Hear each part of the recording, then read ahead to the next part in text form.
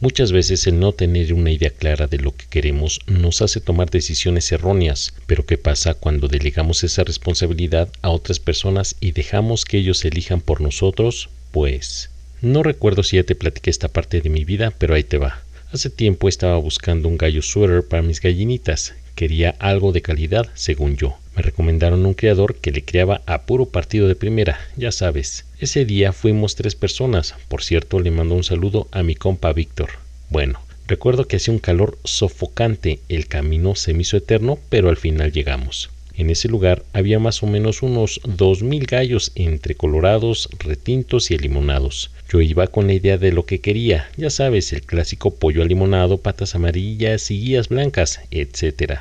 Recuerdo que ese día no estaba el dueño y el pastor amablemente nos dejó pasar. El lugar era enorme y me di a la tarea de recorrerlo casi todo, con el objetivo de encontrar el animalito que estaba buscando. Después de buscar como 1 hora ya tenía mis candidatos, y al decirle al pastor que quería una ave de esas me dijo que ya estaban apartados esos animales. Eso me hubiera dicho desde un principio para ahorrar tiempo, pero bueno. Francamente, al no poder comprar lo que me gustó, estaba decepcionado y ya me quería ir. Pero ya sabes, me empezaron a decir, no hombre, ya estamos aquí, búscale bien, chance y encuentras algo que te guste. Recuerdo que me sentí como en el tianguis buscando ropa de entre la paca para hallar algo bueno. Sabía que mi amigo me estaba haciendo un favor al llevarme hasta ese lugar y, sabes, no estaba nada cerca, estaba lejísimos, así que volví a recorrer ciertas áreas y vi 2 animalitos que me gustaron. Uno estaba en un voladero, era un pollo de estatura media, limonadito, muy bonito, pero al sacarlo me di cuenta que tenía un detalle y quedó descartado.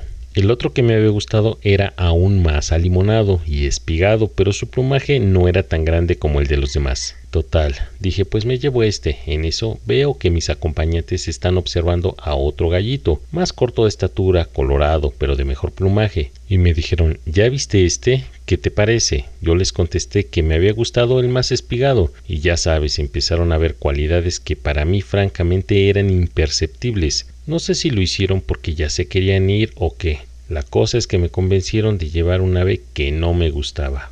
Total, le dije al pastor, me llevo este, se lo pagué y nos fuimos. De regreso no podía quitar de mi mente los otros gallos que me habían gustado, y ese sentimiento de inconformidad crecía aún más, y eso que apenas acababa de comprar el gallo. Lo traje a casa, sí, el gallo era bueno, sí, el gallo era fino, pero no me gustó, no me llenaba el ojo, no tenía ese carisma que busco en ciertas aves. Poco tiempo después se vino la pelecha y al cambio de pluma, ¿qué crees? No hombre, pues menos me gustó el animal y al final lo acabé vendiendo.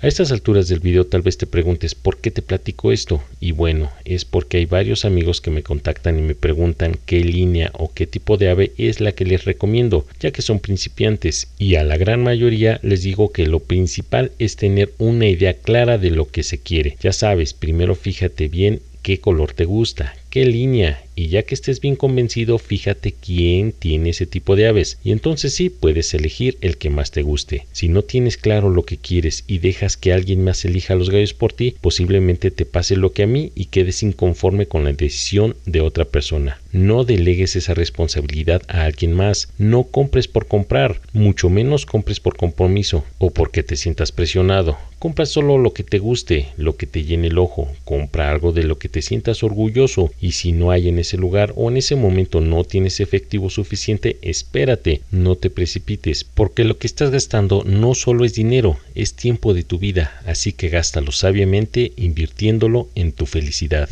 Bueno amigos, quiero mandar saludos a Ramón Reyes, a José Meraz, a César Acevedo, a Alexander Girón, a Miguel Ángel Estrada de Tecate, Baja California, a Criadero Los Cachorros de Querétaro, a los hermanos Ballesteros, a Ramsés Páramo de California, a Carlitos Gom de Arequipa, Perú, a Martín Navarro de Houston, Texas, a Gael Geme, a Gustavo Muñoz Peraza, a Armando Medellín, al partido Los Tres Pepes y de parte de José Antonio Gamboa para el partido Los Pánfilos. Muchas gracias amigos por el apoyo y recuerden que si están donde hay gallos, están en el lugar correcto.